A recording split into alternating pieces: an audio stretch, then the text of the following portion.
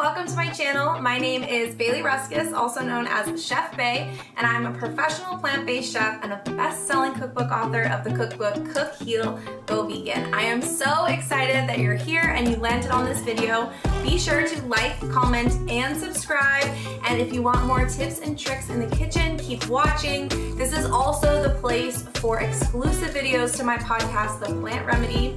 If you're interested in diving deeper in plant-based cooking or just want to incorporate a little bit of fun into your cooking routine, join our membership called Cook 5 Heal that you can cook with me live weekly, and it's so much fun. So I hope you enjoyed this video, and I'll see you soon.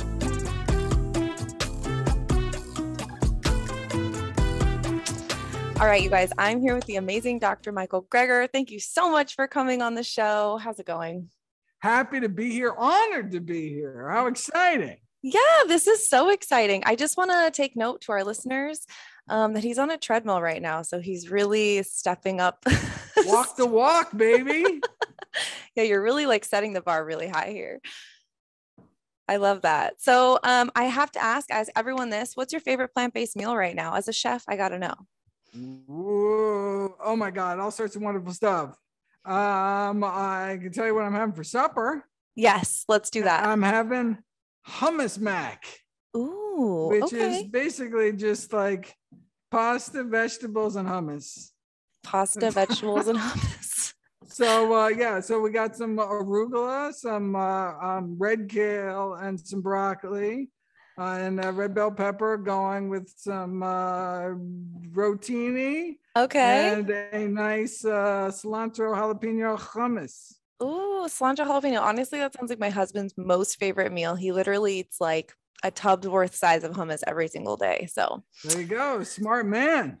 Oh yeah, he loves it. He's 6'4", so he's got to get those calories in, you know? Yeah. All the beans, man. Okay, so Yes, all the beans. So I'd love to know, kind of like backtracking to the beginning. I've read your books and like heard you in so many amazing things, but how did nutrition kind of like become this turning point in your life and career? Just a little synopsis from the beginning. It was all my grandmother.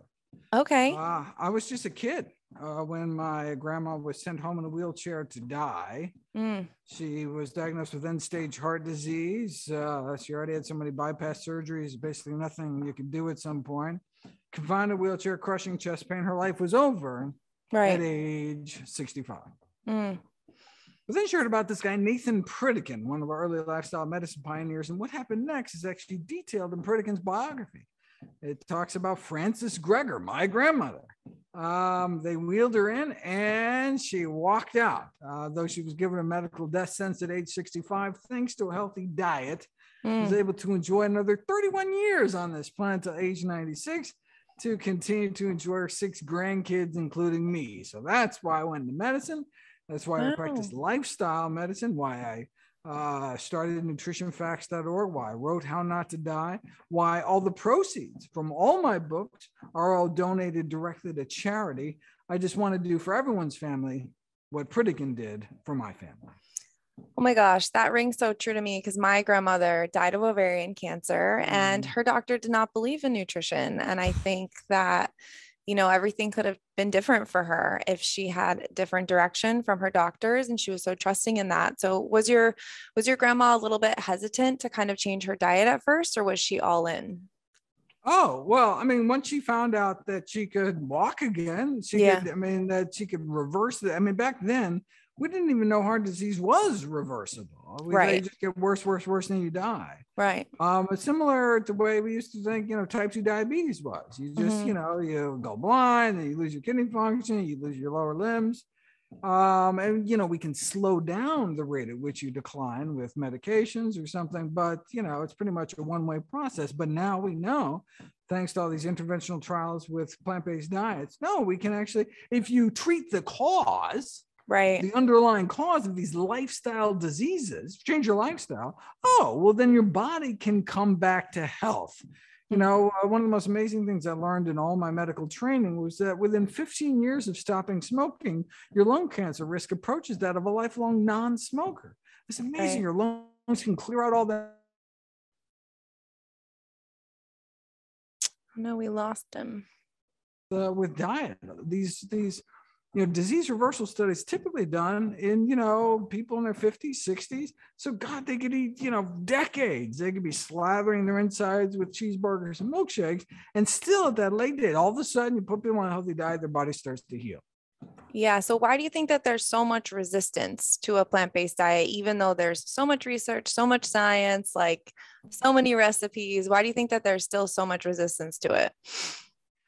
Well, a lot of it has to do with ignorance. I mean, doctors just were never taught about the role nutrition can play in changing the course of illness. So they graduate without this powerful tool in their medical toolbox. Of course, there's also, financial constraints. I mean, doctors typically aren't paid to tell people how to take better care of themselves. A lot of medical education is funded by, the pharmaceutical industry. Right. And so, you can ask your doctor the last time they were taken out to dinner by Big Broccoli. It's probably been a while. And so it's just the whole system isn't set up. I mean, the most profitable foods are pretty much the worst foods. And so, produce is like the worst thing to sell. It's a loss leader because it goes bad. What you want is a snack cake that sits on the shelf for a few weeks. That's how you make money. Dirt cheap ingredients. You sell brown sugar water for $1 a can. I mean, it's like all profit. And so there's $1 trillion processed food industry. And so that's the billboards, right? Have you ever seen a Super Bowl ad for sweet potatoes? Like, it's just not going to happen. That's not where the money is. Yeah. And so the system is just set up to incentivize kind of the worst food. So that's why we have to kind of take, there is this mountain of evidence, but it's about, taking responsibility for our own health, for our family's health, and make the most important decisions we can make, which is, what to feed ourselves and our families. Yeah, exactly. And I mean, I feel like you work so, I see you work so hard to kind of get this information out there. Do you ever feel super discouraged by this big mountain of all of these hills that you got to climb? Anyone who's been, I totally understand that, where you come from, but for someone who's been doing this for 30 years, and, there are people, that have, like Dr. Clapper, doing this for 50 years, there has been this amazing sea change. So it used to be just some completely fringe thing you couldn't even talk about. Yeah. Look, now the new mayor of New York City is vegan. I mean, come on. That's pretty amazing. That's pretty amazing. The world is changing. Yes. At this amazing pace. Yes. But it still seems really slow compared to certainly, the science is on our side, but so for those who've been involved in this a long time, things are going amazing. Yeah. Things that I thought would never happen in my lifetime are happening. Right? Yeah. Just fast food chains doing veggie burgers, stuff like this is crazy. Right. Yeah. Yeah. So every year the things just get better. So yeah, that's great. Certainly not discouraged. Yeah, I actually just chatted with Dr. Clapper on the podcast, and he gave me so much inspiration. I honestly was a little exhausted from the book tour and just how it goes. And he's just this wealth of information and knowledge, and we really got into it. And he just re-enlivened my own passion about everything. That it's wonderful. He goes around and talks to medical students, so he really kind of reignites that idealistic spark that drove him to medicine in the first place. But exactly, you got to take care of yourself. Being on the road is tough. Yeah, right. It's hard to sleep well. It's hard to eat well. It's hard to everything. So oh my God, the eating. Take care of yourself. Yeah, I come to the Midwest. I live in San Diego, so I live in the bubble of there's a law that there has to be a farmer's market every day in every zip code. But I come to the Midwest and I look around and I'm like, oh my God, no wonder why everyone's so unhealthy. There's no options for anything. So I totally get that. And my father is actually a New Yorker, and he's been pushing hard with me on the veganism, but seeing, that New York mayor is a vegan is just I'm just see, look, it's a thing. Yeah. People are doing it. And active, not just kind of in his own life for his own reasons. Yes, but exactly. He is out there saying, look, we need to change the schools. We need to change the hospital. What they're feeding the hospitals, what they're feeding the jails, what they're feeding, like he really wants to make a healthier city and take people's lives into account. It's really a beautiful thing, their whole campaign. I love that. So I kind of asked on my social media what people wanted to ask you. And one of the main questions was like, if the holidays are like here, so what do you do when you have had the awakening, the veil has lifted, you're plant-based, you're all into it, but then you have like a parent or a spouse or an uncle who has these lifestyle conditions or who eats terribly and they're super stubborn, but you just really want to be able to like rub off on them, or you get into a wine-fueled argument about veganism. Like, what would be like your, sort of advice to somebody going into the holidays this year and just like family functions in general, and kind of like speaking to them? You need a good vegan chef on your side. That's the secret. Well, no, you got to seduce them with food. Yeah. You bring a dish that's awesome. That's just like undeniably amazing. Yes. And then people are like, whoa, I didn't know it could. I thought you were eating, bark and whatever people think we're eating, right? I mean, it's like, wow, rabbit we food. can make absolutely amazing food. Yeah. And so then it just kind of, oh, well, okay, I can see how, this is not just some crazy thing. You can eat delicious food. You don't have to kind of choose between your health and your taste buds. And so, that would be, and who doesn't want to like show up with a pie or something? Like who would turn away anybody showing up with a pie? Like, oh my God, that's great. Yes. I mean, that's literally what my whole book is about, like pleasure and healing. You can have them both. Like, love it. You don't have to give it up. Yeah. It's I love pumpkin season. Let's do it. So wait, what's your favorite holiday side dish? I gotta know. Oh, well, I'm a big pumpkin pie. Okay, your pumpkin pie, everything. And sweet potatoes, I just love those, like just bright, glorious, oh my God. Yeah. So that's, not that I don't eat them all year round. All the time. Now they just like shine.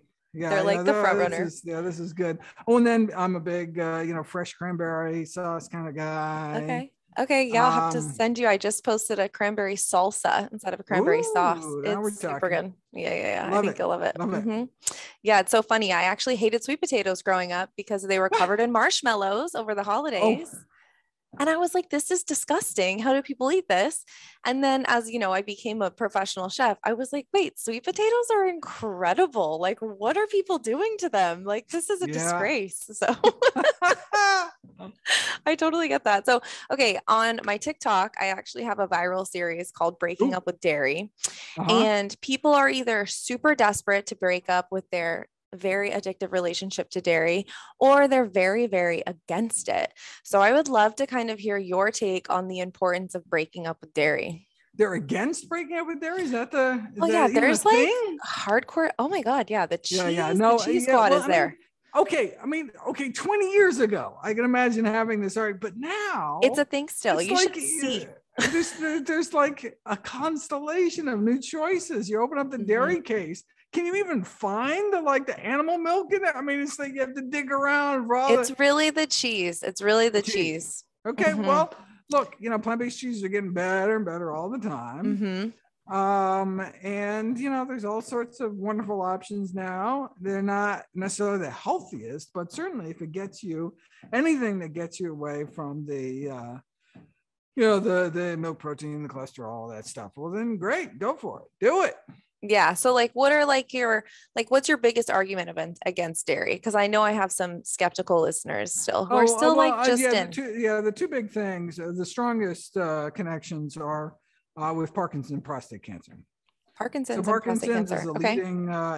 a leading killer, and prostate cancer is leading cancer killer men.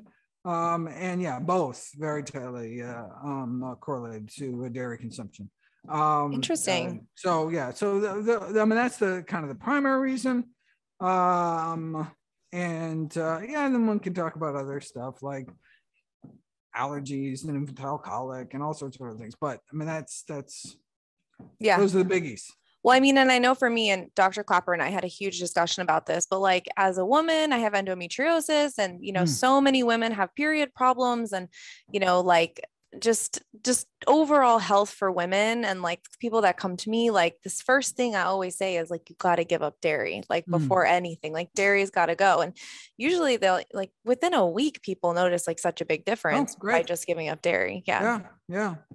That's awesome. So, okay. So your books are all about like breaking down the myths and like misinformation about nutrition and fad diets. And so like, what's the most baffling myth that you hear about nutrition today that still just makes you scratch your head in frustration? Oh, there's all crazy. I mean, there's just no end to the craziness, right? Yeah. I mean, only in nutrition could people get away with this kind of stuff. Although now in politics, it's like people that are now like just like looking around confused at our political scene, at like alternative facts and just people making up like the absolute craziest possible thing. I'm like, that's the life any person in nutrition has lived for the last 40 years. Like, what are you talking about? Like, just making up absolute batshit crazy stuff. Like, that's just like, it's like flat earth theory all the way back. You need no data to support, whatever crazy stuff you can get. You can get best-selling books telling people to eat, bacon and butter for their health. I mean, it's like, once you have that, it's just like, there's just no limit. Yeah. I mean, So, I mean, and it would be kind of like funny if people weren't dying. Right. I mean, as if these books didn't have actual real consequences in real life, like real strokes, real heart attacks, real horrible, I mean, orphan children, right? Widowed spouses. This is what this kind of, it's amazing that people, just don't have a little more critical thinking. When it comes to this. I remember when I was in clinical practice and I'd ask people, why they ate the way they ate. And they'd give me answers like, oh, well, some dude at the gym told me about this. I'm like, really? Right? The most important decision you make about your health, I mean, what you put in your body, you're basing it on some like checkout aisle magazine. Like, if there was ever a decision in life to be made based on the best available balance of evidence, right? I mean, people probably put more thought into like buying a toaster online. It's like, oh, got to check the reviews, got to then they actually do on like the most important critical decisions of their lives, the safety of their family. Right. Well, I think a lot of times people are sleep eating, call it sleepwalking or sleep eating. So we're just kind of like going through the motions of what other people are eating or what we're told to eat instead of actually like critically thinking about like, well, why am I doing this? And what's the point of it? And how do the steps get me here? And it's pretty frustrating. Like I've seen doctors that I've respected who have been about the plant-based scene now suddenly going towards a carnivore, like full carnivore diet, saying plant-based molecules are bad for you. And I just am like, I don't understand where this information is coming from in the universe where this is suddenly becoming so trending, and so it's really interesting to hear your perspective on it. That's why it's important that you don't take anybody's word for anything. That's why all this kind of guru worship, and I keep telling people, you don't listen to me.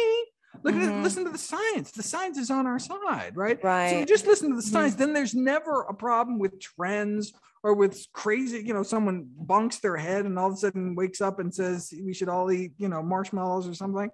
I mean, it's we'll just stick to the science. And the science, I mean, we have, consensus in the scientific nutrition literature going back decades as to the core elements of healthy eating, healthy living.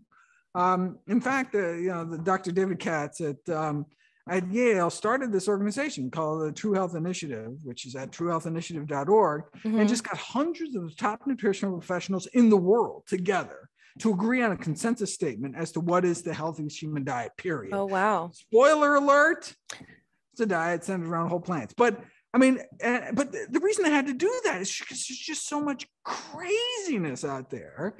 But the science is, I mean, they make it sound like every headline is like, oh, coffee's good, coffee's bad. No, there's a body of science that really hasn't changed fundamentally in decades. Like fruits and vegetables were good for you. They will always, just the mountain of evidence is just overwhelming.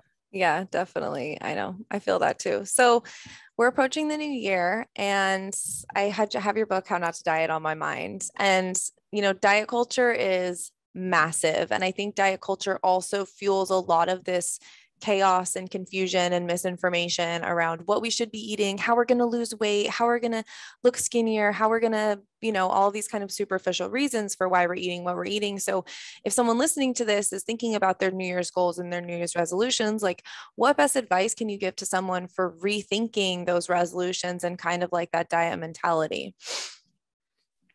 Yeah, diets don't work by definition because going on a diet implies at some point you're going to be going off of it, right? Permanent weight loss requires permanent dietary change. Healthier habits just have to become a way of life, right? If it's going to be lifelong, well, then you want it to lead to a long life. But thankfully, the single diet best proven for weight loss just so happens to be the safest, cheapest way to eat for the longest, healthiest life. A diet centered around whole plant foods. So you don't have to choose.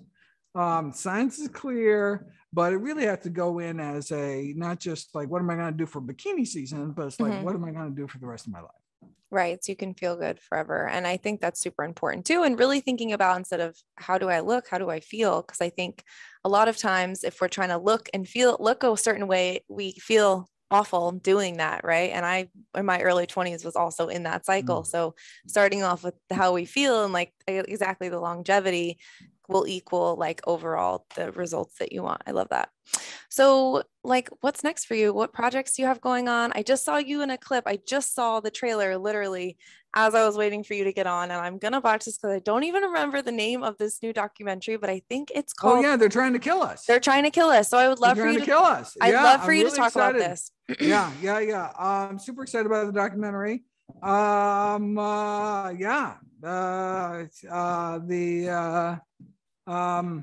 It's talking about the targeting of poor communities, particularly of color, for the worst of the worst: alcohol, tobacco, fast food, right? And just kind of some of the kind of institutional ways in which our health is being undermined. Right. Fascinating. What I'm working on, it's ironic though, I don't even remember being interviewed. It was so many years ago that I really? recorded. I think they actually, don't quote me, but I think they had it ready, but then George Floyd hit, and I think they were like, whoa.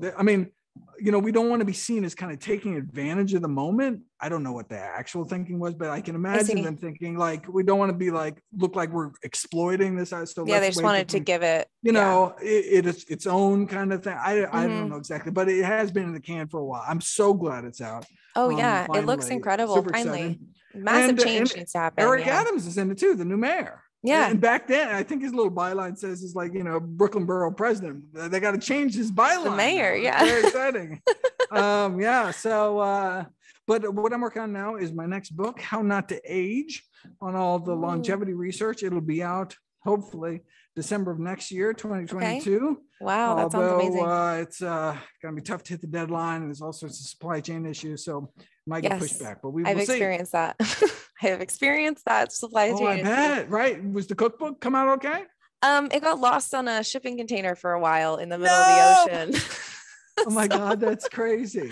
Yeah. So I had like this huge launch set up, and they were like, sorry, your books are in the middle of the ocean. We don't know where they are. Oh my God, that's horrible. But they showed up. The date got pushed back a month, but then somehow I got 100, however many people, like 175, however many people came to my book launch party in San Diego. I got exactly that many books. Wow. Expedited or something like morning of. So it was like, it was that's stressful.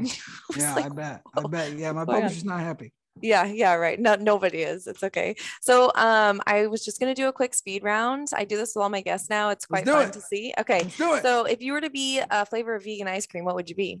Ooh, strawberry. Strawberry. Okay. I wasn't. Strawberry. Come on. Delicious. I love strawberry ice cream. Okay. Coffee or tea? Tea, definitely. Tea, awesome. Beans or lentils? Lentils. Ooh, beluga lentils. Oh, yeah. Okay. I like that. Books or podcasts? Oh, books. Of course, you're the Books. master of writing. But now I'm actually reading books on, on my computer. Yeah, They're still books. God damn it. Just but they're just, there's someone, I don't have to carry them around my backpack. You're the king of writing books. I mean, I don't know. I wrote a cookbook and I was exhausted after that. I don't know how you write these. People have no idea. It's a thing. Have no idea. You do the damn thing. Okay. So are you a sweet or savory guy? Oh, both. I don't know. I love them both. I love them both. All right. You're like a sweet and Mr. Sweet Potato, the vegetable of sweet and savory. Perfect. Are you a night owl or an early riser? Early riser. Okay. Fruits or veggies? Vegetables. Obviously. Dark leafies. All right. What has been your favorite project that you've ever worked on? Wow. A paper I wrote in a journal called Critical Reviews of Microbiology. Duh. Okay. Yeah, I'm really proud of that piece. One of my, what's it called? In case people want to look it up. Contributions to the scientific literature. I mean, most of what I do is I just review other people's work, right? Yeah. It's like this study did this study did this, and so that's one of my few unique contributions. Like, it wasn't in the literature, but I put stuff together and came up with kind of new theories. Mm-hmm. And it's talking about pandemic risk. Okay, awesome. Are you a staycation or a vacation kind of guy? Well, everybody's staycation these days. Everyone's staycationed out. I know that. Yeah, whether we like it or not.